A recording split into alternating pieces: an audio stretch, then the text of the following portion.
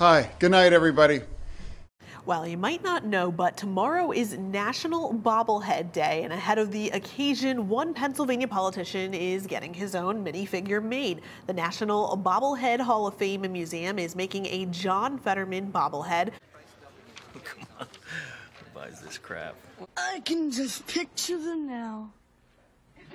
Rendering of what that bobblehead will look like. The U.S. Senator and former Pennsylvania Lieutenant Governor is wearing jeans, a blue hoodie, and waving. The Hall of Fame says the timing is perfect considering Senator Fetterman was sworn into office this week.